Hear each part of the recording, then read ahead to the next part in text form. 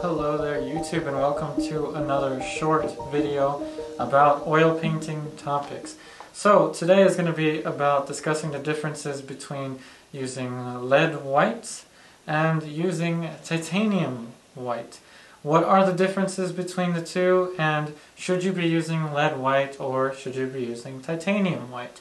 So the first major thing to mention is that lead white is toxic, and that's going to be the first turn off for many of you. For many of you, you're going to read the label and it's going to say toxic. No way. But wait, hold on. Aren't all the pigments toxic? To some extent, yes. Every pigment can be toxic if you ingest it. Cadmium can be toxic if you have a habit of eating Viridian. Probably going to be toxic after some exposure to it. If you start eating burnt sienna, that might be a problem. So don't eat your paints and it's not going to be a big deal. The same thing goes with lead white. So number one, the first thing is that lead white is toxic. Number two, lead white is amazing to paint with. So let's talk about the paint handling now. So first was the toxicity. Second is the paint handling properties, and this is where lead white has the strongest advantage over titanium white. Now I know that many of you don't have access to lead white, so I have an alternative for you. So don't worry if you don't have access to it, there's an alternative. But now, the paint handling properties of lead white. What is so amazing about the paint handling properties of lead white is if you look on my palette here, there's a lot of transparencies in these color mixtures. And I am mixing a bunch of flesh tones on my palette because, as you know, I'm a portrait artist, so I tend to work on portrait paintings a lot. And there's a painting right next to me here, which is an ongoing large double portrait with many still life elements in it, but this is still unfinished, so this is just hanging out with us at the moment. So, again, back to the palette. So the palette consists of, as you know, all the colors on my palette, and if you missed the video of the colors on my palette, please see the description box of the video. So, again, you can still see the grain of the palette underneath of this. So that is because lead white handles very, very transparent. And lead white, you don't want to think of it as a transparent color because it isn't technically a transparent color, but it's nowhere near as opaque as titanium white. And I always say this in the YouTube painting demonstrations, flake white or lead white, let's just call it lead white, has this property of which you can use more of it without raising the value too much, thus allowing you to have a thicker consistency of paint, yet maintain the richness of your colors. Remember that statement there, because that's going to be the biggest pro, the biggest positive, not that this is a pros or cons, but the biggest positive to using lead white. So in terms of the handling, lead white is thicker. It feels much thicker and it's heavier, but it takes more of it to raise the value of a color, which allows you to have a very broad mid-tone range in your mixtures. Why is it so important to have a very broad range of midtones when you're painting? Well, it's because when you're painting, most of the stuff, the biggest decisions are made in the midtones. The midtones, especially if you're a portrait artist or any realist artist, realist meaning you're painting a thing that looks like a thing, the midtones are going to be the most important value range to hone in your subtleties. And without the mid-tone range, you're just not going to have your subtleties. Now, the third most important attribute to lead white is its foundation. It's a sturdy foundation to any oil painting. So if your first layer is with lead white, that is going to be a very strong foundation. So there's differences in lead white. So there are lead white that is called flake white. There's lead white that's just called lead white. There's lead white that's called cremnitz white. It's all the same thing.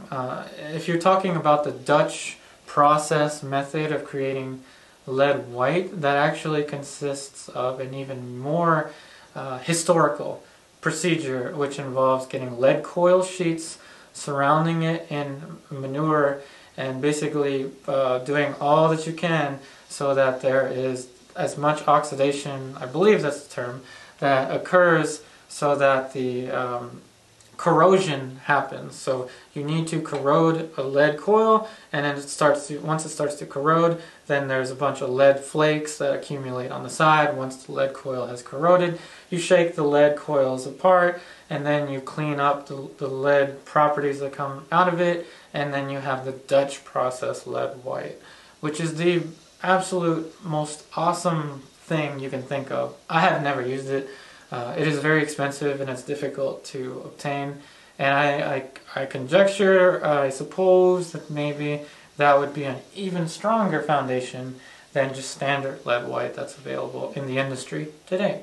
So again, the third thing is that lead white produces a much more firm paint film than titanium white. Hands down, lead white produces a much more firm ground. And you can see it in a lot of old master paintings. A lot of the cracking occurs in the shadows. And if you look at the lights, it's heavy paint, heavy lead white. There's actually less cracking that happens in the lights. So that's just three attributes, let's just say, to lead white. Next, let's talk about titanium white. So titanium white, the major property of titanium that's going to be the most important selling point to many of you is that titanium white is non-toxic. However, if you make a habit of eating your tube of titanium white or trying to brush your teeth with it, you're going to run into some trouble. Don't eat your paints and you're going to be perfectly fine. So titanium white, number one, it is non-toxic. So if you get it on your hands and you accidentally grab your coffee cup or whatever, you're probably going to be alright. So the second most important thing to mention about titanium white is that it is, in general, it has higher tinting strength. So titanium white has a higher tinting strength than lead white. So if you are working primarily in abstract, or if you're working in 2D, or something where the mid-tone range doesn't quite matter as much and you just want a really bright color, a really bright light, then titanium white would be the thing for you.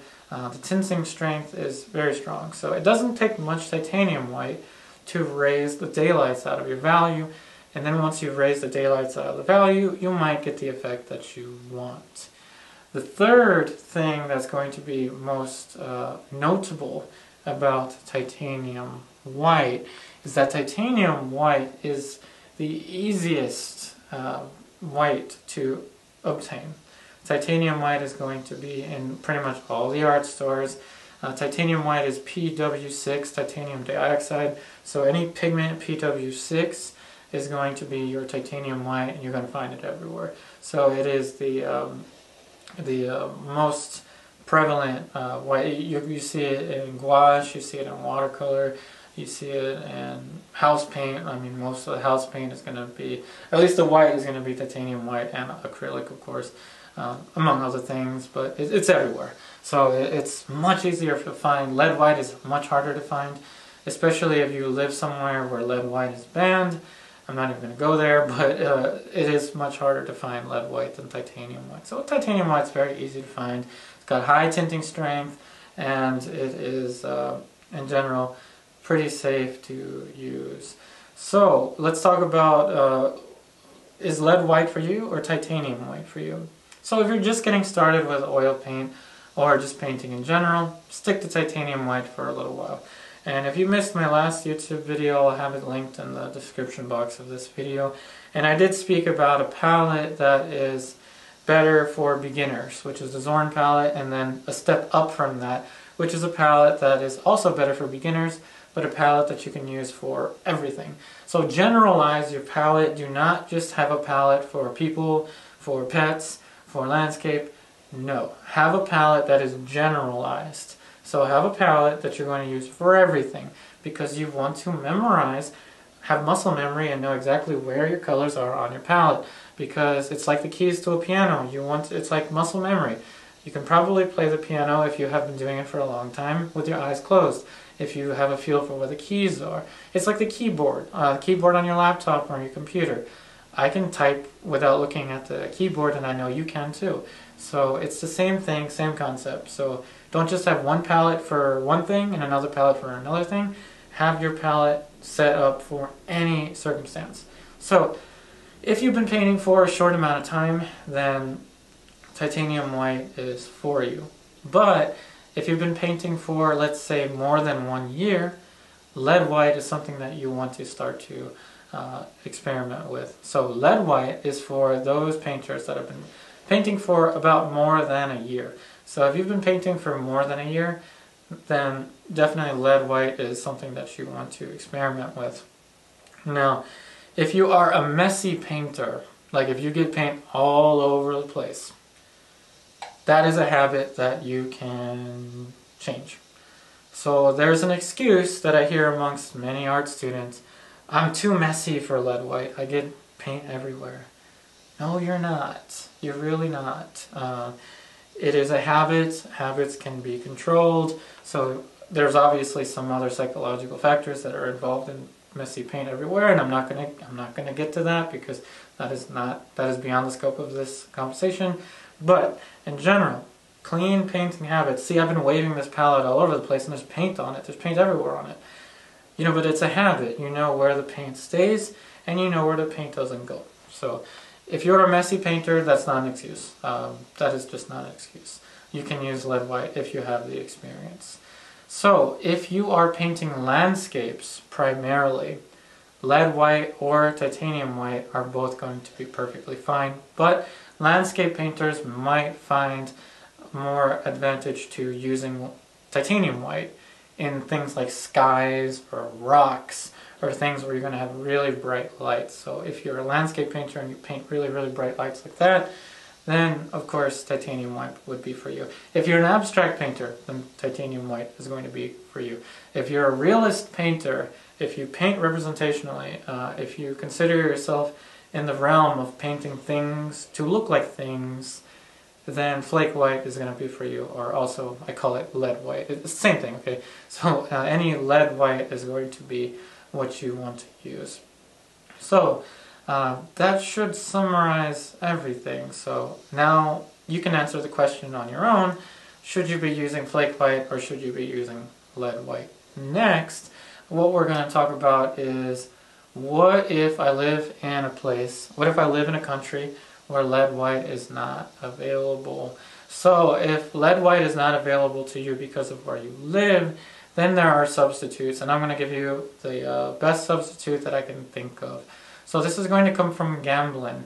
This is flake white replacement. So flake white replacement from Gamblin is very similar. As you can see, it's very similar to straight up lead white. However, it is titanium white. It's just modified. It's a modified version of titanium white.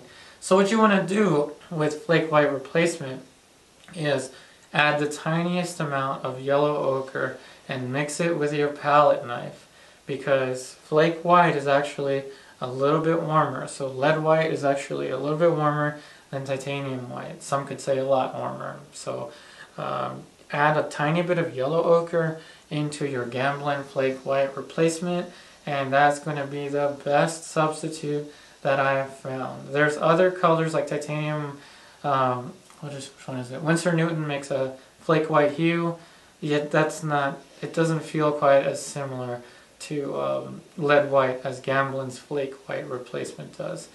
Another thing to mention, I totally forgot about this, but the drying times. So lead white in general dries way faster than titanium white.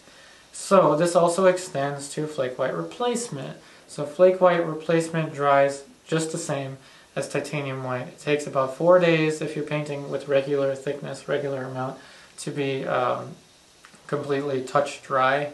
Lead white is typically touch dry overnight, 24 hours, unless you're using some other medium in it. But by the way, mediums is another thing I can talk about if you want me to talk about mediums.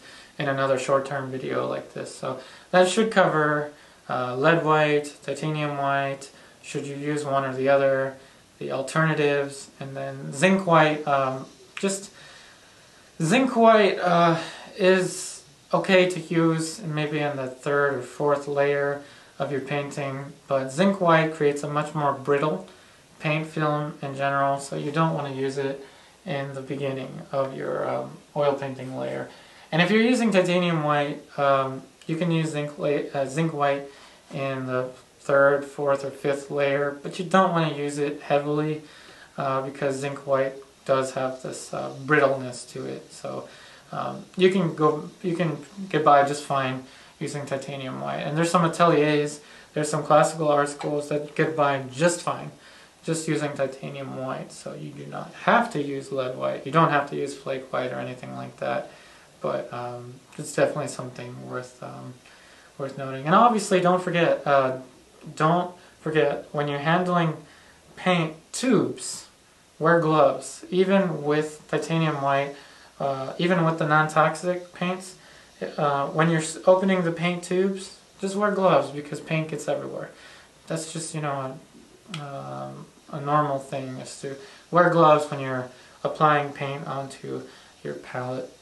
So like I said before, this painting is a painting that I'm currently working on in the studio. It's a large double portrait, unfinished, so I'm not going to get into any close-ups with this, but it's just going to hang out with us for a while. So that concludes everything. So remember that the topic for this video was suggested from one of you in the comments. So if you are interested in having me talk about a painting-related topic that I can talk about here on YouTube, just feel free to write a comment. I will go through and read the comments of this YouTube video, and if I see something that you want me to answer, such as, is there a palette for painting dogs, I'm going to respond to that in the text version in your comment. But a palette should be consistent of everything. You should set up your palette not just for people, not just for landscapes, not just for still life, for everything. So the palette that you use for portraits involving interiors and things like that should be applicable to every other subject matter. So you know that would have been too quick of a response. But lead white was a nice and rich topic to talk about. So if you have something you want me to talk about, that's mediums, that's the fat over lean concept with oil painting, there is the layers of an oil painting, there is the brushes involved in oil painting, solvents, subject matter, how to improve on your oil painting, all kinds of topics that I can talk about in this short-term format. Please feel free to comment it down in the comment section of this YouTube video. Once again, thank you all so much for watching my YouTube channel. If you are interested in taking your art education with me further, please check out the link in my description box to my online classes. As I do teach online classes, I upload a new lesson, I stream a new lesson for my online students twice a week on Wednesdays and on Saturdays. I also have other benefits such as painting with me in a group setting on Zoom every Tuesday, or painting with me one-on-one on Zoom. I also offer that. And I also give students feedback on their artworks through a weekly virtual classroom video where students send me images and I give students up to 3 pointers per artwork that they send to me. So that being said, thank you so much for watching. I wish you the very best in all of your artwork, and I'll see you on the next one. And here are some oil paintings created by my students taking my online classes. You can see a variety of different projects that they have worked on. And again, these are just a few samples of the many paintings that have been created in my online classes.